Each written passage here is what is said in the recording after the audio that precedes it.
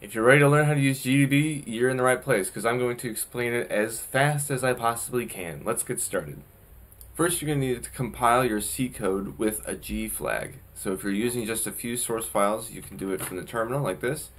GCC, any other flags you want to add, like, I don't know, WALL, WError, maybe. And then you can add your G flag, and then you're going to put in here your sources. I'm just going to put sources.c, and then maybe your output, so output file. If you're using a makefile, you're going to go into your makefile, and then I assume you probably have a variable for your C flags. You just put G right on the end there. To start GDB, you just do GDB, and then the name of your executable.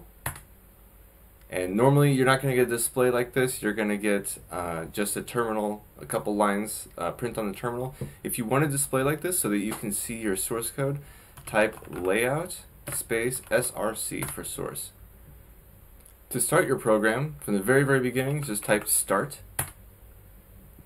If you want to just run your program all the way through, maybe you're searching for a seg fault or where your execution stops, just type run, and that'll run your all your code. If you reach the end of your code and you want to restart, you can just press start and it'll start you from the beginning again. Now we're going to talk about breakpoints. Breakpoints are places in your code where you're going to stop. You can set a breakpoint at a specific line number by saying break and then that line number. So we'll say 8 here. And you see now I have a B plus in the top left near the line number that I said where to put the breakpoint. You can also set a breakpoint at a function, at the beginning of a function, if you say break and then the name of that function. So here we'll put one at list build. You can see there's a new breakpoint created. If you want to see all of your breakpoints, if you want to list them all and see what index number they have, you can say info break. And you can see on the left we have 3, and that's the first one that we made. Then we have 4. From here, if you want to delete a breakpoint, you just say del for delete, and then the number that you want to delete. Now if I do info break again, you see that 3 is gone because I did del 3. If you want to continue the execution of your code until you hit a breakpoint, you either say C or you say continue. Both are the same. You can see right now we just broke right after the variable initializations in our list build function. If you wanted to advance to the next line of code, you just type in next, or you can type in N for short. And if you want to redo the command that you just put in, you just press enter with nothing else. And since I just typed in N, it's going to redo next, and then do next again, and then next again. If you want to step into a function, you can type step or S, and that will let you go into a function.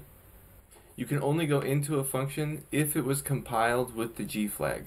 So if you try to step into the standard library like printf, it probably won't work unless you compiled it on your local machine with the G flag.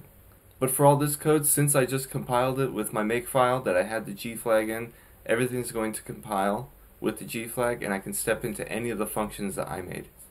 If you want to finish a function and then return to the function that called where you currently are, so if I want to finish node new and return to list build, you just say finish, or you say fin for short, and it returns you to the function above. Now we're going to talk about variables. If you want to print the value of a variable, you just say print and then the name of your variable. And you can see right now I is equal to 1. You could do more complicated print statements as well. So this program implements a linked list, and you could see that here I have a double pointer list. So first I dereference list to get the first node in the list. Then in the first node in the list, I look at the content. The list is made up of the next and then content, just pointers to each of them. So I go to content. The content is a void pointer, so I'm going to cast it to an int pointer, and then I'm going to dereference that int pointer to find the value at the first node. And the value is equal to 1. So you can do pretty complex print statements if you want to. If you want to be notified anytime a variable changes, you just say watch and the name of your variable. And now anytime that variable changes, it's going to print the old value and the new value. So let's step through with N. There you go. It says we have old value is 3, new value is 4. We'll do a loop one more time. Old value is 4, new value is 5. And then if you want to quit, you just say exit Y to confirm, and you're done. Okay, that should get you started with GDB as fast as I can possibly explain it. If you thought this was helpful, make sure you share it with somebody who might benefit from it. Okay, bye!